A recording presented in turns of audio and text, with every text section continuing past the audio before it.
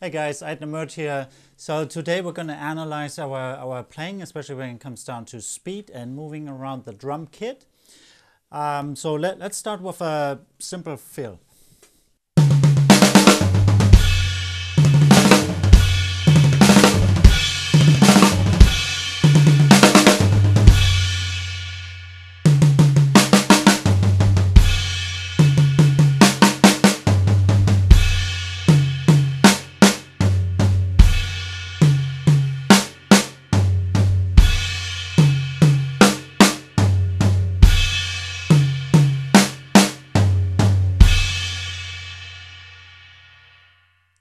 So what I did is I took the left hand away and analyzed what actually each of my hand is doing here.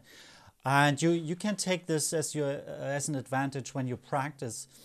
You know, scale training for drummers basically is when you think of a piano player practicing scales up and down, that develops speed. Piano players don't just do this with one hand and leave the other hand out. They practice it with both hands and quite often simultaneous scales up and down, things like that. So you can use the same approach on the drum kit to develop speed and accuracy. So basically when I play this simple fill, what my right hand is doing, it places 2 strokes on each of the drums and finishes off with 1 stroke on the crash cymbal here. So the way I approach in developing speed is I practice this with both hands, but not at the same time, but one after another. So I would practice it once with my right hand, and then with my left hand.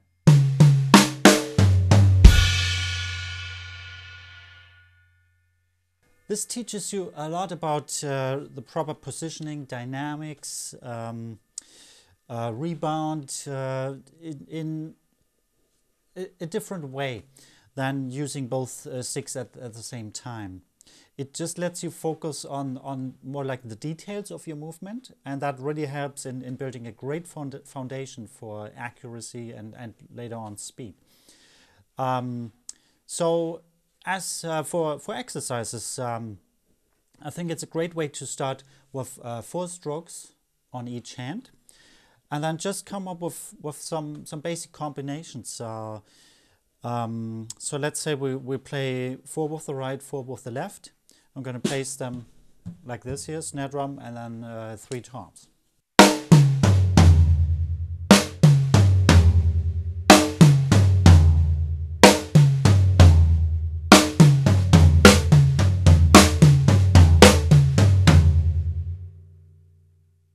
You can do this for like a minute or so and then turn it around, go the other way.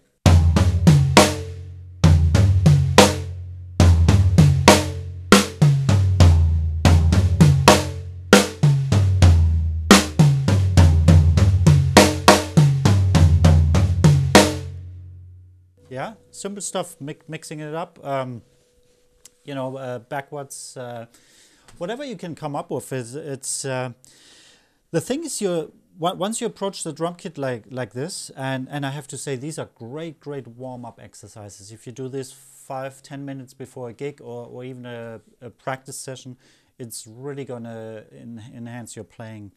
It's really gonna warm up all your muscles and your wrist fingers. Well, I wanted to say something, now I forgot. Let's come up with a different combination here. Let's incorporate crash cymbal again. So usually whenever I approach the kit like this, when I hit the crash cymbals, the hi-hat, right cymbal, whatever, I usually kick the bass drum at the same time. So let's try this combination.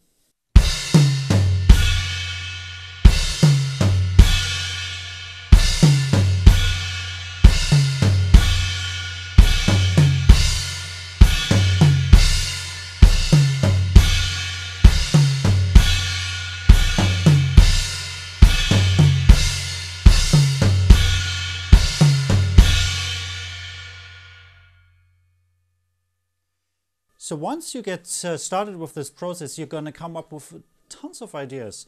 And the thing is, it kind of opens a lot of doors, because you're gonna try things you've never tried before. Like you're gonna go certain ways you've never gone before, because the thing is, when as a right hand player, when you practice with both hands, usually what happens is your left hand is always going to be following your right hand. It's just like a little puppy following the older dog all the time. And it kind of, you're going to find yourself going the same ways all the time, like playing the same old fields. So if you break it up like this, start analyzing, you're going to come up with new ideas, and it's really going to help you. It's going to help you to grow your repertoire. Plus, like I mentioned earlier, it's going to help you with speed, accuracy, all these things. So the last thing I played, if you have two crash cymbals here, and you try something like this, you're going to might find yourself thinking like, wow, actually I've never did that movement actually with my left hand. Crash here 2 toms, finishing off with a crash on the right side. And that's what I really like about this approach. You can let's say we're going from the right to the left. That's something I really like doing, because quite often that is really something you wouldn't have tried before. So let's try this combination here.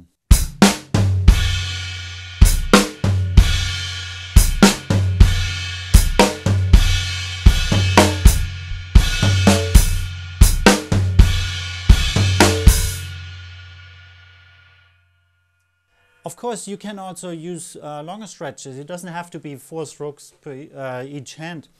You can do something like this.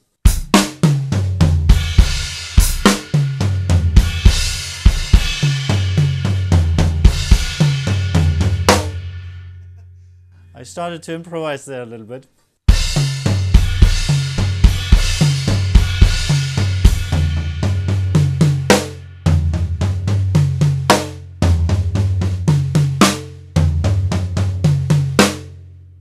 Just some random ideas. So it could be 6 strokes per hand, it could be 8 strokes per hand. It doesn't really matter.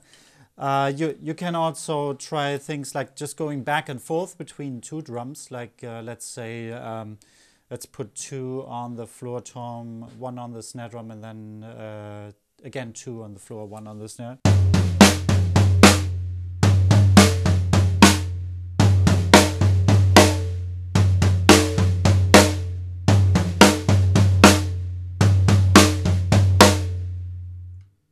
Yeah, so like I said, give it a try. Use it as a warm-up maybe before you practice 5 minutes every day. I'm very sure you're going to come up with your own ideas, and really cool ideas. It's gonna bring more attention to your weaker sides of playing. You're gonna find yourself. You're gonna be capable of playing with the right hand a certain sequence. And then you try it with the left hand, and you're totally going to fail, because you actually never went over to the far floor tom or whatever you're going to come up with. So you're going to find your weak spots, and that's always important, to focus on your weak spots. And well, I hope it's going to be fun to experiment with that. I'm very sure if you spend some serious time with that, it's gonna make you a better drummer. Okay, see you in my next video. Take care.